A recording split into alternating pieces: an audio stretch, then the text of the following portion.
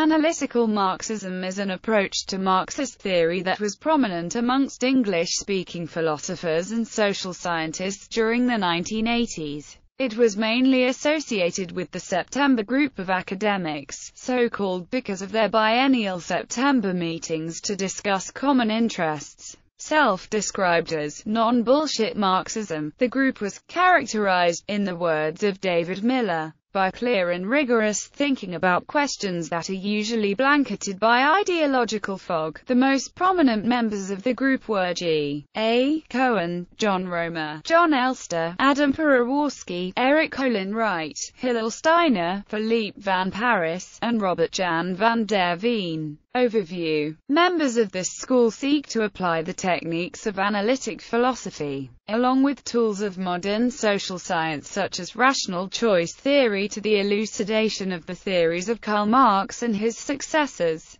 The best-known member of this school is Oxford University philosopher G. A. Cohen, whose Karl Marx's Theory of History, a Defense helped start this school. In that book, Cohen attempted to apply the tools of logical and linguistic analysis to the elucidation and defense of Marx's materialist conception of history. Other prominent analytical Marxists include the economist John Romer, the social scientist John Elster, and the sociologist Eric Olin Wright. All these people have attempted to build upon Cohen's work by bringing to bear modern social science methods, such as rational choice theory, to supplement Cohen's use of analytic philosophical techniques in the interpretation of Marxian theory. Cohen himself would later engage directly with Rawlsian political philosophy in an attempt to advance a socialist theory of justice that stands in contrast to both traditional Marxism and the theories advanced by political philosophers such as the social liberal John Rawls and the right libertarian Robert Nozick. In particular, he points to Marx's principle of from each according to his ability, to each according to his need. Origin. Analytical Marxism is understood to have originated with the publication of G. A. Cohen's Karl Marx's Theory of History, a Defense.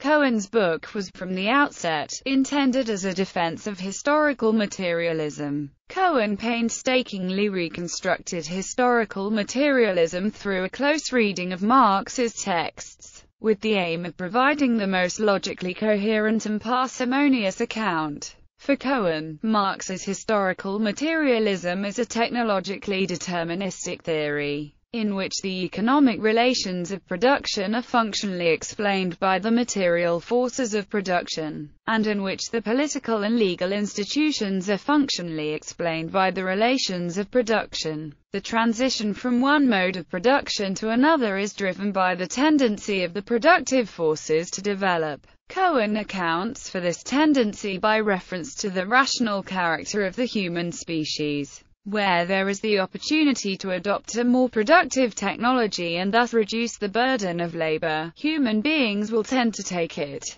Thus, human history can be understood as a series of rational steps that increase human productive power. Theory. Exploitation. At the same time as Cohen was working on Karl Marx's Theory of History, American economist John Romer was employing neoclassical economics in order to try to defend the Marxist concepts of exploitation and class. In his A General Theory of Exploitation and Class, Romer employed rational choice and game theory in order to demonstrate how exploitation and class relations may arise in the development of a market for labor. Romer would go on to reject the idea that the labor theory of value was necessary for explaining exploitation and class. Value was in principle capable of being explained in terms of any class of commodity inputs, such as oil, wheat, etc., rather than being exclusively explained by embodied labor power. Romer was led to the conclusion that exploitation and class were thus generated not in the sphere of production but of market exchange. Significantly, as a purely technical category, exploitation did not always imply a moral wrong.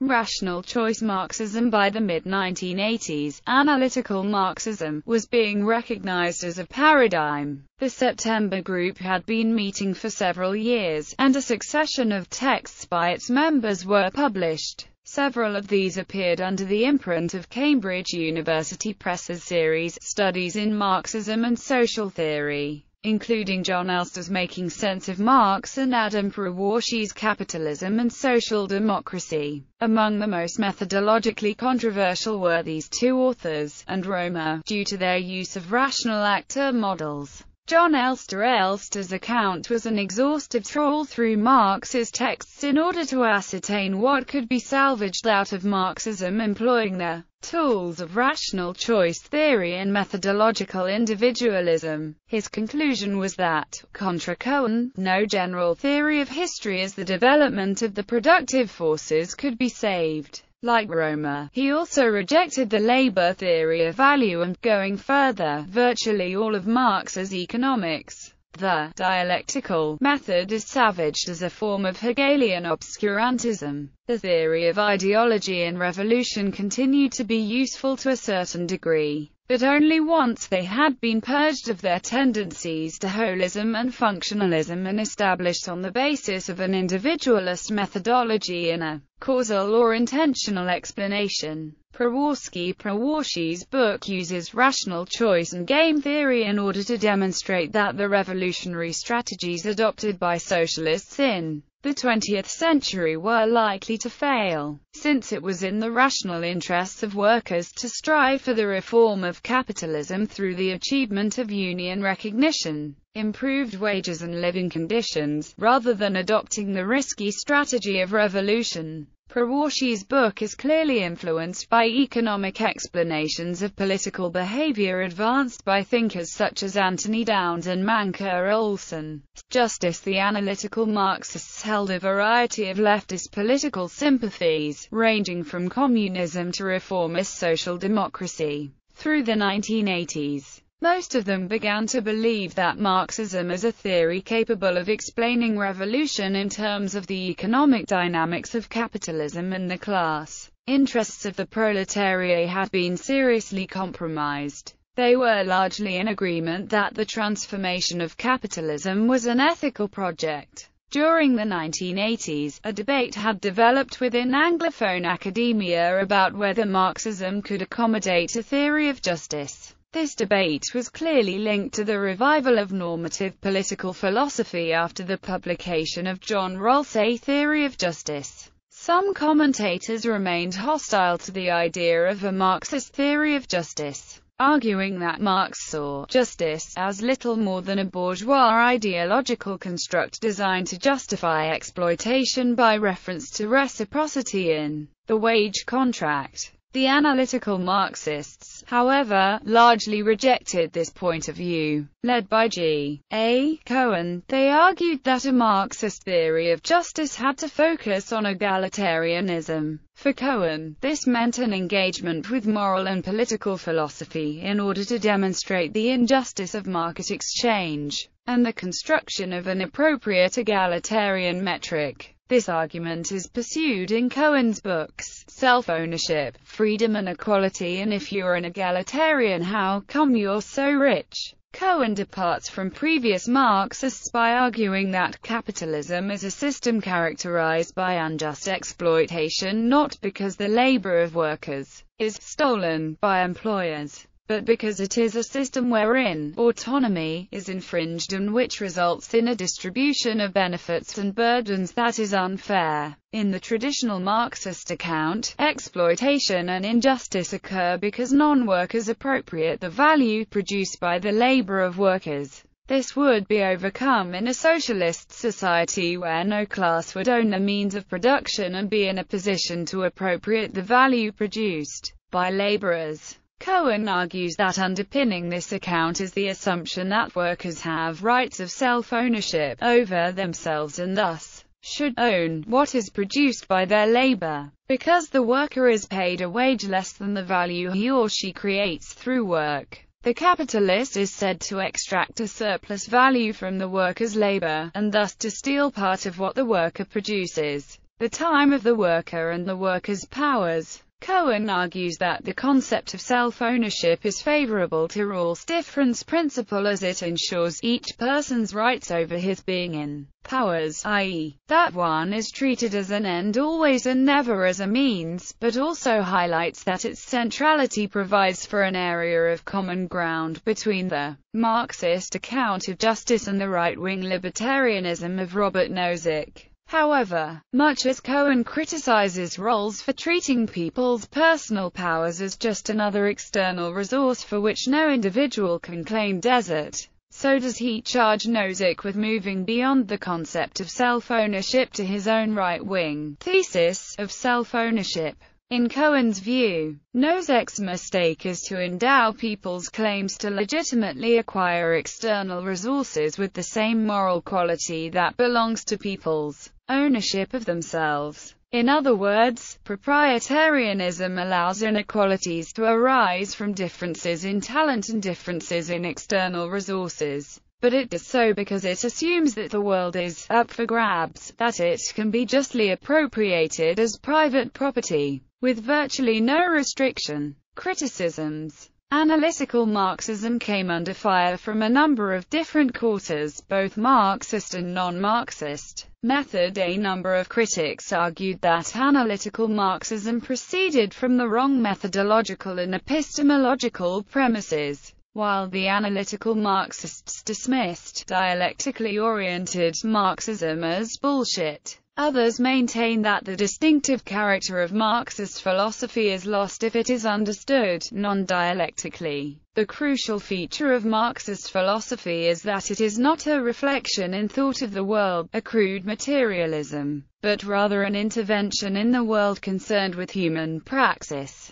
According to this view, analytical Marxism wrongly characterizes intellectual activity as occurring in isolation from the struggles constitutive of its social and political conjuncture, and at the same time does little to intervene in that conjuncture. For dialectical Marxists, analytical Marxism eviscerated Marxism, turning it from a systematic doctrine of revolutionary transformation into a set of discrete theses that stand or fall on the basis of their logical consistency and empirical validity. Analytical Marxism's non-Marxist critics also raised methodological objections against Elster and the rational choice Marxists. Carver argued that methodological individualism was not the only form of valid explanation in the social sciences, that functionalism in the absence of micro-foundations could remain a convincing and fruitful mode of inquiry, and that rational choice and game theory were far from being universally accepted as sound or useful ways of modeling social institutions and processes.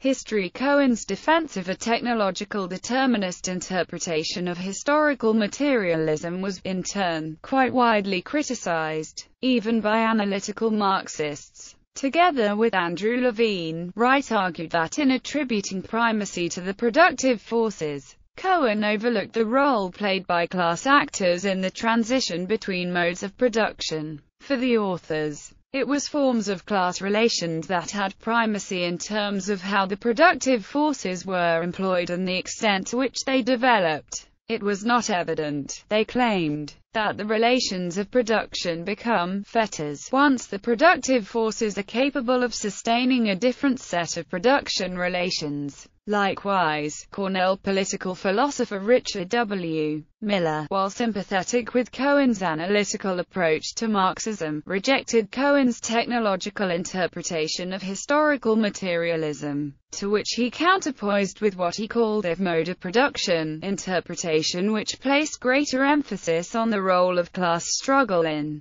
the transition from one mode of production to another. Other non-Marxist critics argued that Cohen, in line with the Marxist tradition, underestimated the role played by the legal and political superstructure in shaping the character of the economic base. Finally, Cohen's anthropology was judged dubious. Whether human beings adopt new and more productive technology is not a function of an ahistorical rationality, but depends on the extent to which these forms of technology are compatible with pre-existing beliefs and social practices. Cohen recognized and accepted some, though not all, of these criticisms in his History, Labor, and Freedom. Romer's version of the cause of change in the mode of production as due to being inequitable rather than inefficient is also the source of criticism. One such criticism is that his argument relies on the legal ownership of production, which is only present in later forms of class society rather than the social relations of production. Justice and power. Many Marxists would argue that Marxism cannot be understood as a theory of justice in the sense intended by the analytical Marxists.